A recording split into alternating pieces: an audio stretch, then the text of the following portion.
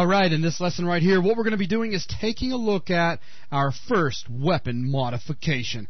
No VTM is complete when talking about UnrealScript without modifying a weapon. Right, Logan? That's right. At least making the weapon do something amusing, like our new concussion rifle will. Now, we've already taken a look at how we can go about generating a new package, and we saw how we can put a whole bunch of content in there, create one new class to kind of pull it all together and make it usable in game. And now what we want to do is show you how you can go about taking a weapon that already exists, or technically anything that already exists inside the game, and modifying it. Of course, we're not going to be modifying the actual code. We talked about that being a no-no earlier, and really taking advantage of object-oriented programming. What we'll do is we'll basically create new classes where we will extend upon the classes we wish to modify, right? That's right. So take all the existing code, because if we just want to modify a shock rifle, it's very convenient that a shock rifle already exists. Take that code and build upon it. Exactly. So, the overview of our mod. What we want to do is alter the functionality of the shock rifle's primary fire. Okay? What we want to happen when we use our concussion rifle is basically 3 points of damage is going to be inflicted upon whoever gets struck with it. Also, that poor player or bot will be knocked 10 times further than usual, which will make things quite amusing for us, anyways. And, it's just kind of a fun little mod. It's very quick, very easy to do, and overall has a lot of value in regards to how to go in and do something like this. Now, it's all about the classes. So what classes are of interest when talking about doing a basic weapon modification? Well, in general, you're going to find 4 different classes involved with weapons.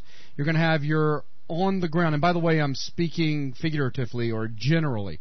You've got your on ground or your pickup class, which represents the weapon when it is on the ground or on a weapon base.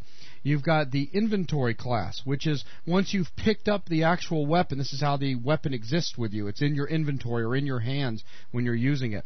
You've got the fire class, and this is the class that is in charge of handling the firing. Okay? So basically when you hit that old fire button for taking care of the effects, for doing trace fire, or for actually spawning a projectile, etc. And then finally you've got the alt fire class. Same thing if you're going to do a secondary fire. Alt fire class is it's a fire class that's in the alt fire slot of a weapon. There you go.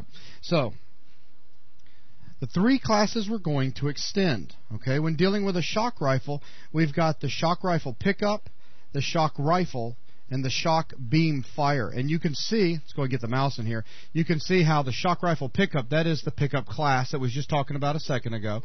We've got the shock rifle, that's when it's in your hands or in the inventory. And we've got the shock beam fire, which is, when you're firing. So, the new classes that we're looking at creating, where we're going to extend upon those other ones. We've got the concussion rifle pickup, and it's going to extend the shock rifle pickup. So in other words, that means that the concussion rifle pickup is going to have everything that was in the shock rifle's blueprints. Right, Logan? Exactly. Except we're going to go in there and make some basic modifications to the default properties. As a matter of fact, I'll go ahead and say this. That's all we're doing, is we're just overriding default properties for our classes here. No new functionality, just kind of changing some parameters. And that'll make a little bit more sense in just a few minutes. Okay, we've also got the concussion rifle, and that one's going to extend the shock rifle. Okay, and remember that's your inventory class. That's when you actually have it in inventory or you're actually using it. And then finally, we're going to create a concussion rifle fire, which is going to extend the shock beam fire. So in other words, this class right here is going to inherit everything from the shock beam fire in regards to taking care of how we're actually going to do the fire once a person hits primary fire. But that's where we're going to go in and modify a couple parameters. Right, that's where we're actually going to specify that it's going to do 3 points of damage and knock people 10 times as far. Exactly. So, let us get started. So let me go ahead and just switch on over here to context, and we'll just simply start out by creating 3 new blank files. Okay, so let's start with this one right here, and let's go ahead and do the pickup first. So I'm going to throw in some comments, 2 /ifs, if you remember those basically are just notes for your programmer. And just go ahead and throw some symbols in there. And let's just go ahead and switch this over to UnrealScript. There we go. And concussion, rifle, pickup. And maybe some other notes that we could get in there. This is what will be laying on the ground. Simple enough. Okay, we could have copied above. All right, now start coding. Class. Concussion rifle pickup. And is going to extend the shock rifle pickup. Terminator. The only thing we're going to do in here is assign some default properties. So basically we're just overriding the default properties that comes with the shock rifle pickup. So inventory type equals class. Class and a single quote concussion rifle. So basically, Logan, when you pick up the concussion rifle, this is what's going to get triggered. Basically, we're going to generate an object based off of the concussion rifle class. Right, we have to know what type of inventory goes along with this pickup. Exactly. That's the name inventory type. All right, we're going to do a pickup message. You got the concussion rifle. And actually, we can get away with just that, right? Should be able to, yeah. Okay, so now let's go ahead and I'm going to cheat and copy some of this stuff up here. Actually, we'll go all the way down to right there. And let's go ahead and come over here and paste all of this. And let's go ahead and switch this over using UnrealScript. Okay, and this one here is going to be the concussion rifle. And this class is going to be your inventory class. So this is your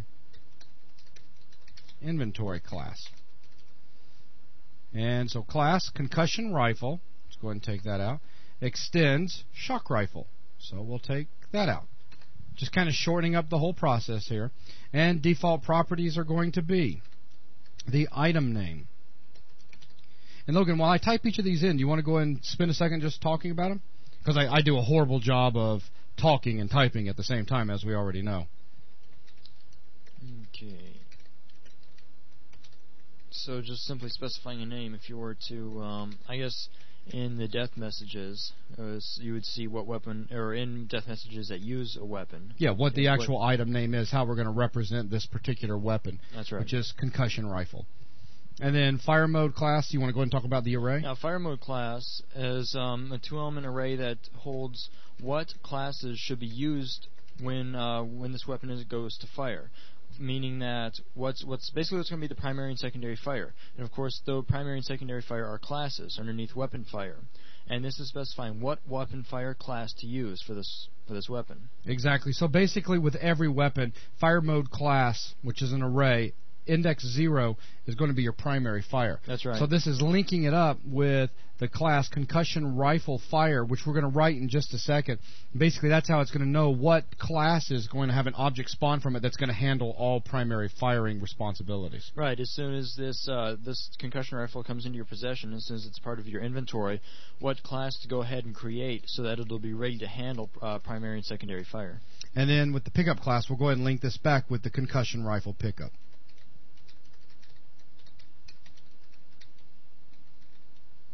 Oops, and like such. And look pretty good to you, Logan? Yep. Okay, nice and simple. Now let's go ahead and switch on over here, and we'll paste. Go ahead and switch this over to UnrealScript. And for the final one, what we want to do is go ahead and take care of the concussion rifle fire. So concussion rifle fire. And this is our fire class. There you go.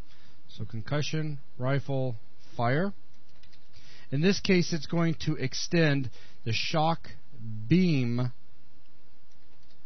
fire.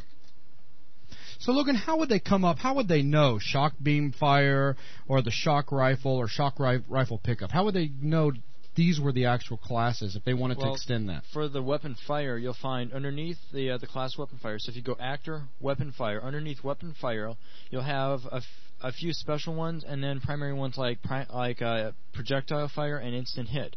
Underneath those, you'll find a lot of stuff that you've seen in the game, like the link gun's primary fire or the lightning gun's fire for an instant hit example. Okay. Now for the inventory class, you'll find up underneath actor, inventory, weapon. You'll have all the classes that you're actually holding, and then under actor, I think it's actor pickup, weapon pickup. Okay. You'll have a list of the existing weapon pickups. Okay. Very cool. Okay, so default properties. Here's where our action is really going to happen.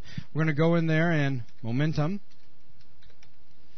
and is going to be equal to, and basically all we did is we just added an extra 0 in with what their default property was. So basically theirs was this right here. We just put a 0 in there. So damage min is going to be equal to 3, and damage max is going to be equal to 3 as well. So basically we're going to do a minimum amount of damage, 3 points, maximum amount of damage, 3 points, and momentum, we're knocking them really, really good right here. Trust me, you'll see in just a minute. Okay, so is everything looking pretty good to you, Logan? Yes, it does. Okay, so as long as I didn't mess up any of my spelling here, try not to talk too much while typing, let's go ahead and save these out, and then we'll be ready to rock and roll. So I'm going to go ahead and File, Save As, and let's go ahead and come up a level to the UT 2003, and let's just go ahead and create a new folder, and this will be Concussion Rifle. And up under here, let's go ahead and do a new folder, Classes. And now we're ready to go ahead and start creating or saving out our classes. So Concussion, Rifle, Fire. And this one is going to be our Concussion Rifle. And then finally,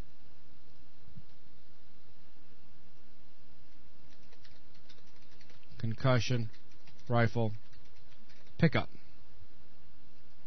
And as long as everything was spelled great, all we need to do now is just basic setup stuff that you guys have seen over and over and over, such as go into System. We need to go ahead and come all the way down and find the UT 2003 any file, Control F, look for Edit P. There we go. Let's go ahead and scroll down. We should still have our health sphere in there, and we do. Let's just copy that line right there, paste it right below it, and Concussion Rifle, like such. So we can go ahead and save that out and close it.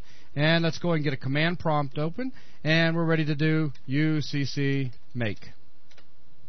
And we'll see how my spelling was. Hey, very good. Look at that. So analyzing, parsing Concussion Rifle, parsing Concussion Rifle Pickup, and parsing Concussion Rifle Fire. It compiled all three, import it, defaults, and look at that. Success. 0 errors, 0 warnings. Rock on. Okay, so at this point, we can just go ahead and start getting rid of some of these things here. And we no longer need that guy. Let's go ahead and jump into the game. Alright, move that up, and let's just hop on in. Okay, so. Alright. Hop down here, and we'll go ahead, and this is good enough. We'll come in here, and we will summon Concussion Rifle dot Concussion Rifle Pickup, because remember, we need to do the pickup because that's what's on the ground. That's right.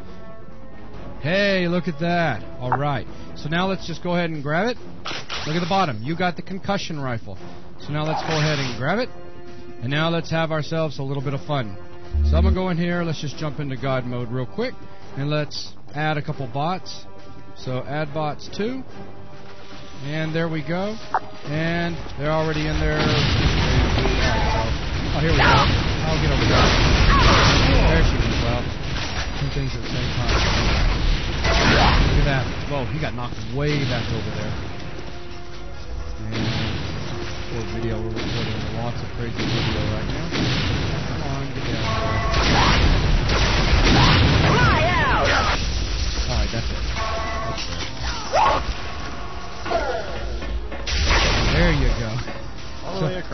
can see, that bot right there got knocked all the way over to the other side. And boom, boom, off the walls there. So, boom, boom, boom.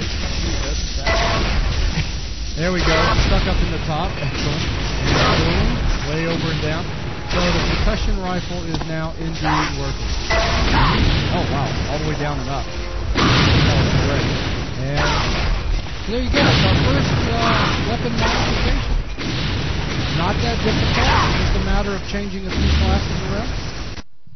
And that was really it. Basically, we just went in there and we extended upon the shock rifle classes required for pickup, for the inventory, and for the firing. And the whole point was just so that in firing that we could change the momentum and the min and max damage. And that was really it. That's right, showing how in the end you've in that concussionrifle.u file, which is easy to distribute, put it in someone else's system folder, and you can still run it. Absolutely. And you're grabbing all the normal concussion rifle stuff, but you have just a slightly modified version. There you go. So with that, that's going to wrap up this, again, very simple example. Thanks a lot, everyone.